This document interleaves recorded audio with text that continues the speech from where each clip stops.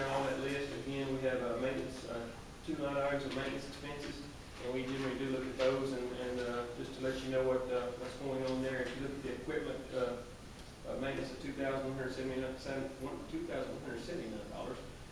We have info track renewal. That's our lead tracking software that the CVB uses to track hotel rooms used and whatnot for both, I guess, the meeting conference business, also sports commission business. It's all tracking. Outside leads we get from the website. Here we send packages out to. All that's tracked through the info track software. We had the annual renewal on that of $1,300.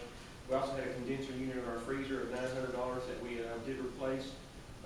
Actually, we replaced it in the previous month. We had a leak, and we had to do some more work on it. Now, we did negotiate with them since they replaced it a couple months ago. We had a leak in the system. We just kind of said, we think you should have found that leak and put a new condenser on it, which kind of charged it back up. So they did come off half on the Freon, that's $400 of the Freon that goes into that unit. So they did come off half on that. So we did get at least a decent deal on that maintenance.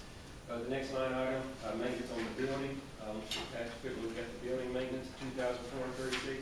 The bulk of that, we did have a $2,100 charge from Siemens for work above and beyond the maintenance contract. We did have some problems with a drive on one of our large air handler units.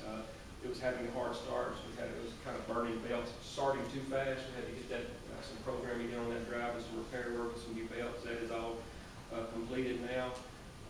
Replaced the supply fan on the air handler as well. And I'll just say, in the HVAC system overall, we do have new director of operations, which you'll meet shortly. And we're making good headway. You kind of got in this building, you got the big chiller, and then the grand hall and the gazebo rooms have their own air handling units. Then you get into the smaller rooms, the garden suites, and the offices and the hallway. They have 3 big air handlers, but then when you get to the rooms, it's broken up. We also have these things called PIU units. Each room has its own little PIU unit that also has its own fan, and its own heating element, its own damper.